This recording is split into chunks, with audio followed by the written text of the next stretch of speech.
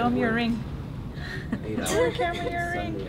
If you haven't guessed already, it's time to tie another knot at the Assessor Recorder County Clerk's office in the South County. Driver's license or passport? Driver's license is perfect, yes. And officiating at today's ceremony, Angie Garcia. Okay, but you don't know the month or the day. Okay.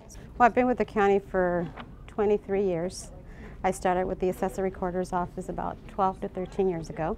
I started as an assessment clerk. So Lydia, you are going to just take on his last name. She's now a supervisor with quite a few weddings under her belt. At least a couple hundred ceremonies. Dear friends, we meet here with the joyful purpose of joining in marriage Cristo Loaiza and Lydia Ann Montes.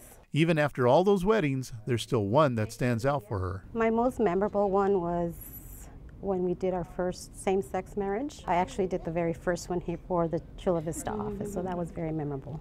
Lydia, I give you this ring. As a pledge of my faith and love. As a pledge of my faith and love. The county clerk has several offices. That would be our main office, which is our downtown San Diego office.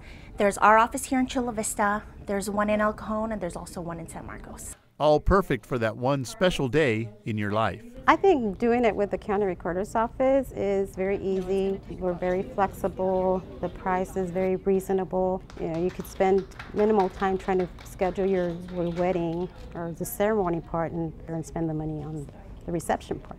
When the ceremony's done, the clerks usually don't give advice, but if they did, respect each other, love each other, and never go to bed angry. Some sound advice for any couple taking the next step in their relationship. I take great pleasure that announcing that from this very moment, you're now husband and wife, and you make this a bride.